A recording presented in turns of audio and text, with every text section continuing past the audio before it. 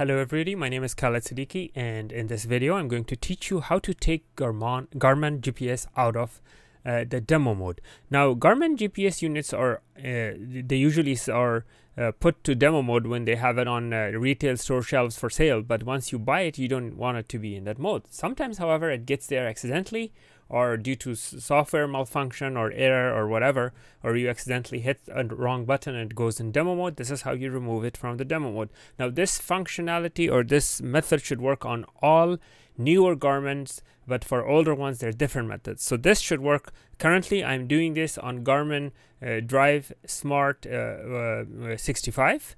And this particular one happens to be the kind with Alexa, but even without that it should work the same.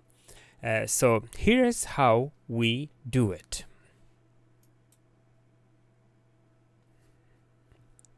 Okay, so as you know, this is the Smart Drive 65 with 7-inch, huge 7-inch screen. And to take it out of the demo mode, turn it on, press the volume.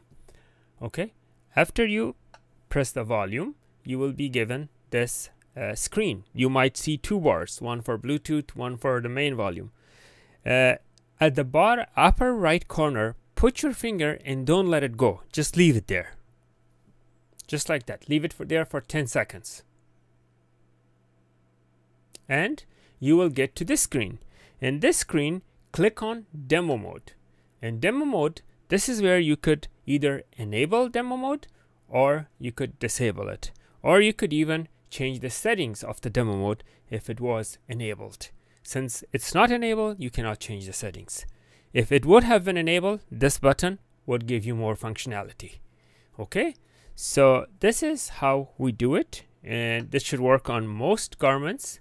And you just click that and you should be good to go. All right, so I hope this was something educational. Please don't forget to like and subscribe.